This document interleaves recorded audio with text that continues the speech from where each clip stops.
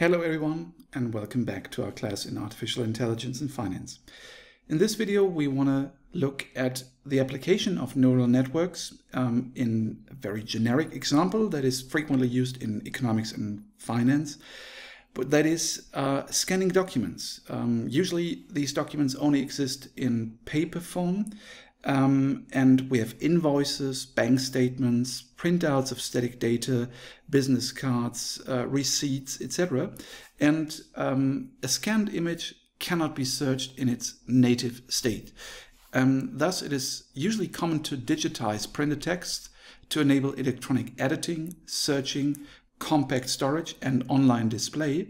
And then for this, you need neural networks. The retrieved hidden text behind an image can also be fed directly into further machine processes. For example, automatically managing invoices, receipts, transactions. And you can imagine that this is usually the starting point, digitalization of these printed documents that decades and years ago were only available in printed form, but nowadays they can be digitized and used in a computer.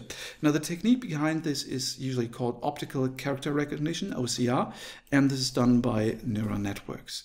This is one of the most basic applications of neural networks. One can also use them in asset pricing. I'll comment on that later on. But I think this is very instructive because you can easily see how the neural networks work. So on the following slides, we employ neural networks for the task of handwritten digit recognition, a classification problem with 10 classes, 0, 1, 2, 3, 4, 5, 6, 7, 8, or 9. We have a handwritten note, and we want the neural network to be able to decide, is this a 1, is this a 5, or is it 0, for example. We start with the multi-layer perceptron. It doesn't make too much sense to use a single layer perceptron here if we can also use the multi-layer one. The principle is the same. And we will discuss some regularization techniques to prevent the model from overfitting. And we will also fit a convolutional neural network to the data. For the application, we now rely on the MNIST database that is provided within the Keras R package. And this database contains 60,000 training and 10,000 test examples of handwritten digits. And more details on this particular dataset can be accessed at this link here. So this is the MNIST database in Keras. Okay. So we employ the Keras R package for fitting the neural networks. This package provides an interface for the open source Python library, Keras, which in turn acts as an interface for Google's TensorFlow library. You might have heard TensorFlow, which is the library provided by Google on deep learning, machine learning. And the syntax in the R package is very, very similar to the Python syntax in the original library. And it's one of the leading high-level neural network APIs, and it has a focus on enabling fast experimentation, quite user-friendly, and it also allows the training of neural networks on both CPUs and GPUs without changing the codes. We need additional computation power here, and it also supports arbitrary network architectures, and it's quite appropriate for building essentially any deep learning model. That's why we are using this here, and also we are able to stay within R. Now, before we can start to work with the data, we have to install the Python, Keras, and TensorFlow backend first. This can mainly be done from within R, and during the process you might be asked which TensorFlow version you want to have installed. If you use default, this yields the CPU version, which we'll use here.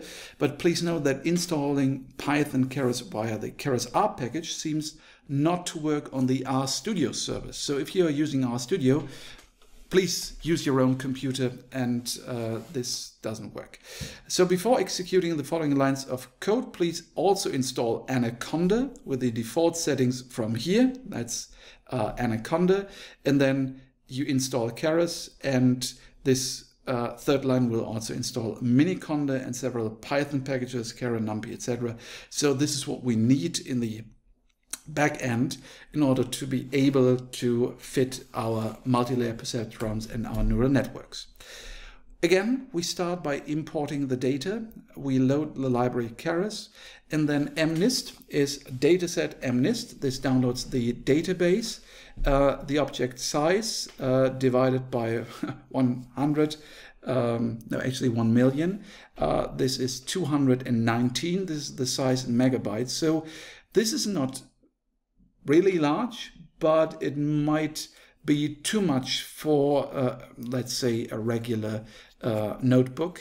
Might be that the data, even this rather small data set, is even too large for a regular notebook. So this is why we are not using larger data samples here in this lecture. To have a look at the structure of mnist, you can see it's a list of two. It's training, $training, that's one object, and $test.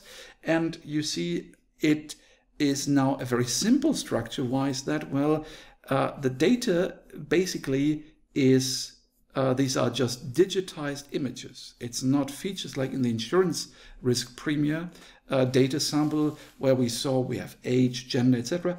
These are all images, and they are not saved as images, as JPEGs, obviously, but they are saved as digitized images. And how is this? For example, if we view mnist, that's our data sample, and in the training dataset X1,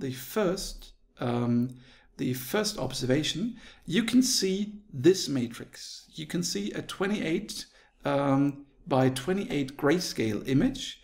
And what you see is actually, these are all numbers. If we zoom in here, you can see these are all numbers.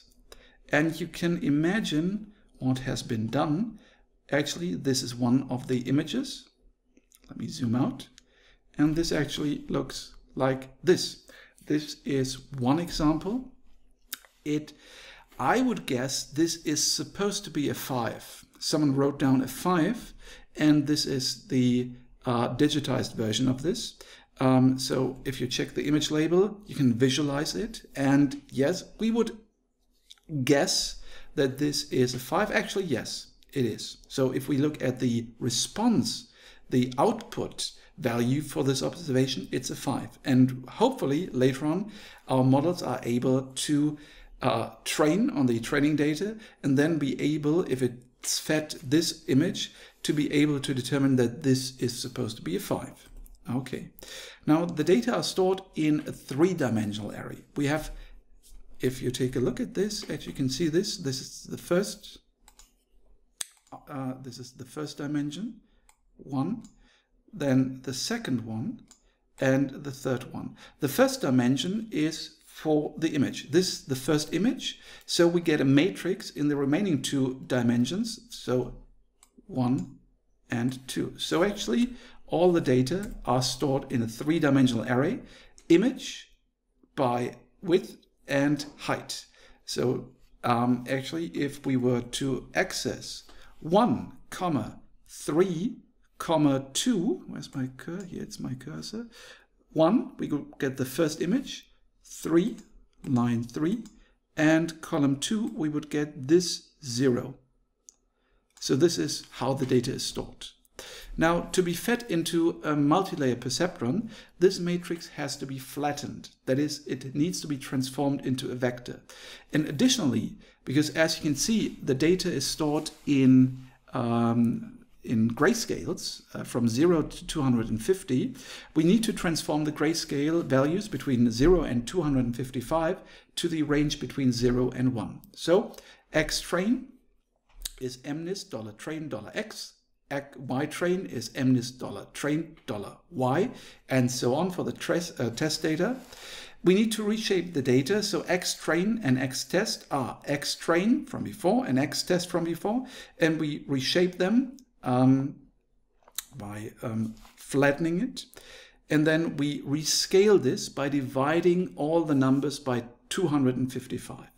If you divide everything by 255, this whole range from 0 to 255 is transformed to the interval from 0 to 1. That's in lines 10 and 11.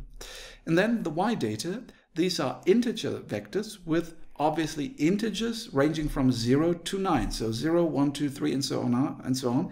And for training, we one-hot encode the two vectors into binary class matrices. So this is done via the Keras two categorical function. So you can see here the structure before transformation is 5, 0, 4, 1, 9, 2, 1, 3, 1, 4. These are the values. This was our first image. That was the 5. And if we do this to categorical, y train and 10, you can see this is now a matrix. And we now have categorical or binary variables that, for example, if we start with the 0, which is actually the first observation we have, the first binary variable. So is this a 0? No. 0. Is this a 0? Yes. 1. Is this a 0? No. No. No. No. And we get 0, 1, 0, 0, 0, 0, etc. And this is why test in the same manner. Now next, in the next video, we are going to fit the multi-layer perceptron to this type of data.